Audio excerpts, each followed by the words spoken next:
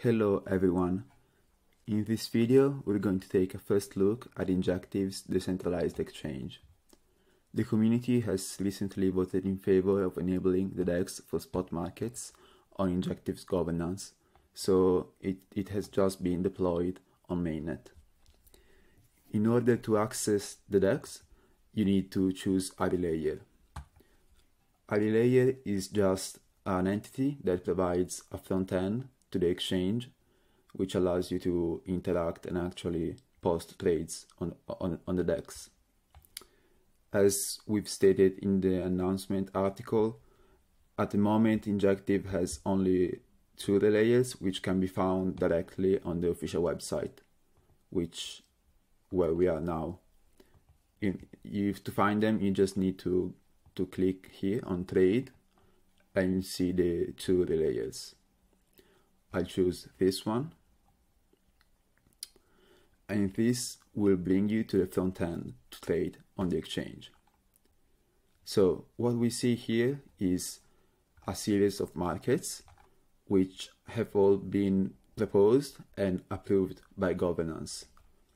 These are all spot markets, which mean that you need to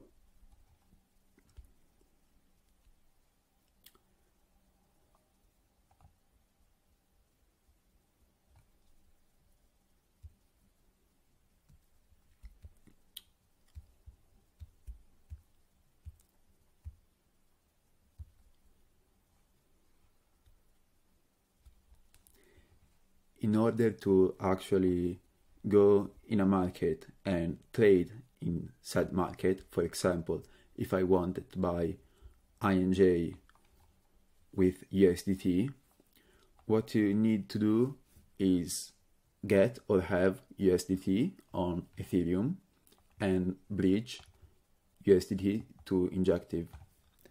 And this is the situation I am in. I have both some ETH and also USDT. You need ETH to pay for gas fees. So here is how you do it. You go in a market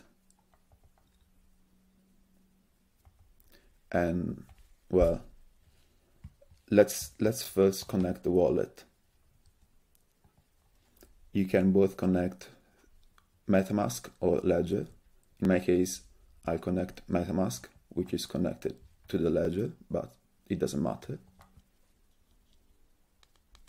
So I'm signing the message on my ledger.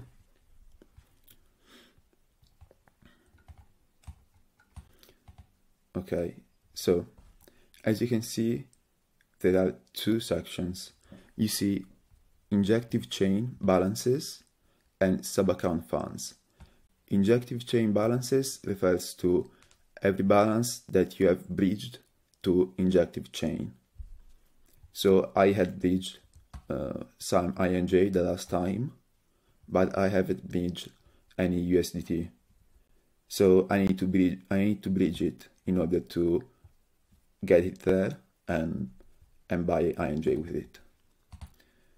After I have bridged it, I will transfer it to the sub-account funds, which refers to the funds that I use on the exchange module.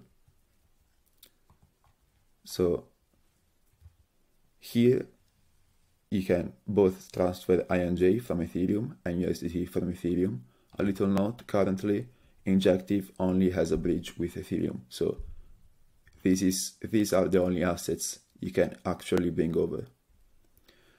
So I will allow the transfer of USDT.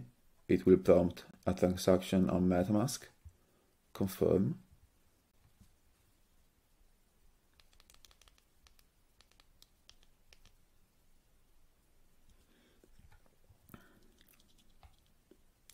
So as you can see, it's pending. So we'll just wait a little bit. This transaction occurs on Ethereum, on the Ethereum bridge contract. That's why it can take a while to confirm.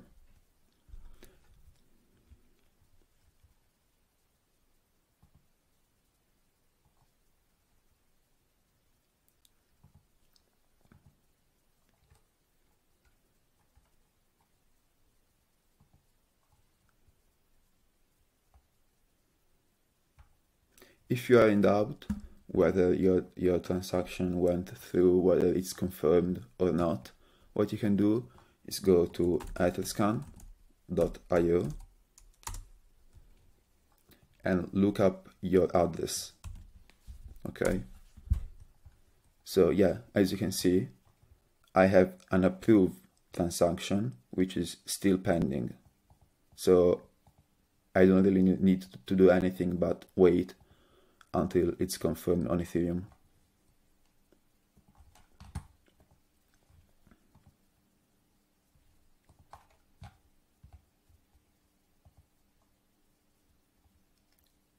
It will also show you an approximate progress, so we should be close.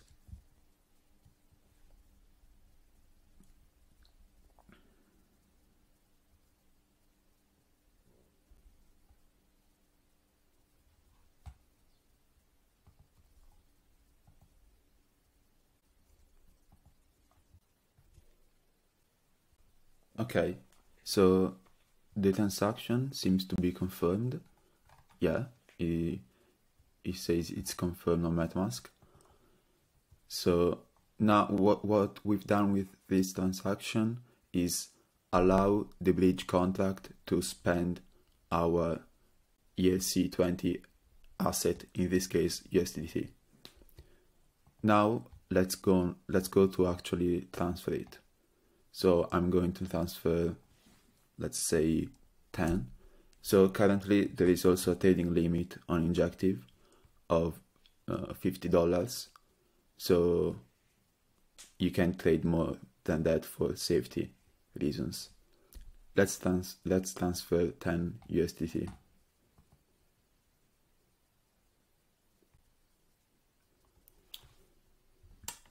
Okay, so I'm actually going to make it faster this time.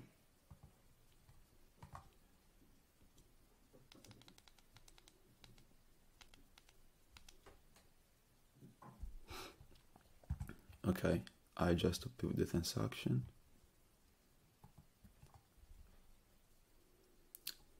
And I guess while it confirms, let's take a quick look at what are these sections in the interface. So here I've just opened this particular spot market, INJ USDT.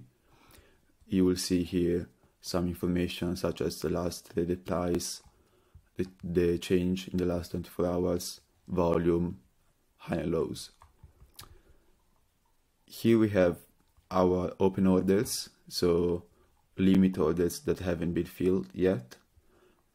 There aren't any because I didn't post any limit order. Here we have a history. I did some test trades before, and on the right instead we see globally on this market how the order book looks like, so the sell side and the buy side, and also a history of all the trades that's been executed. Okay, so let's see if it's confirmed. Yes, looks like it is. So I'm going to refresh this page. Okay, so looks like we've been credited with the USDT on Injective Chain. So if I go on MetaMask, I now don't have 20 USDT anymore, but 10, and here is the other 10. So what you need to do now is transfer from your general Injective Chain balance to the DEX sub-account funds. Okay, so let's deposit. I have some INJ as well on Injective Chain, but I want to deposit USDT. So max, it will prompt a transaction.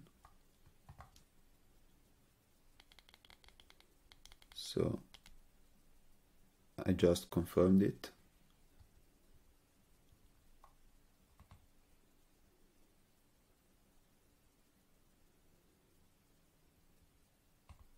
Okay, so I have just deposited 10 USDT on a sub-account fund, as you can see.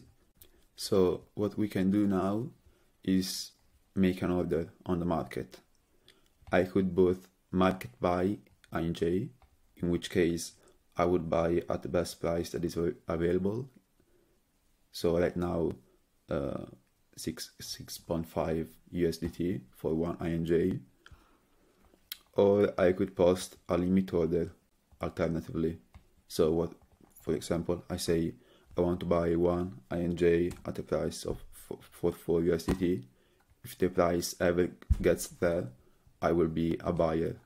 I am a maker in this case. So let's make this. As you can see, I now have the open order in the open orders tab. It's not filled. It gives you all the info. I'm now going to cancel it because I don't need it.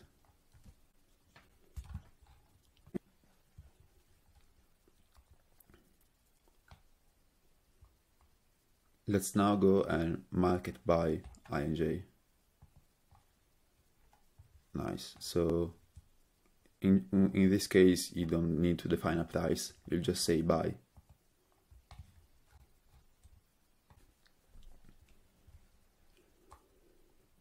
Okay.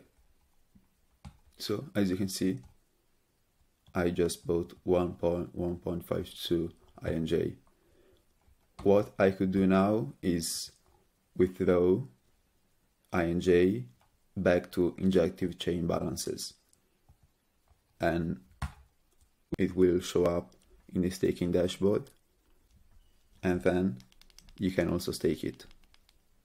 You can delegate it to a validator, so earn staking rewards and participate in governance.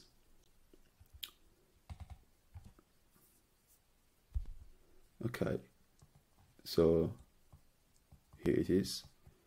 It's gone back to the injective chain balances, and that's about it. You can hang out in the community chats if you need any help.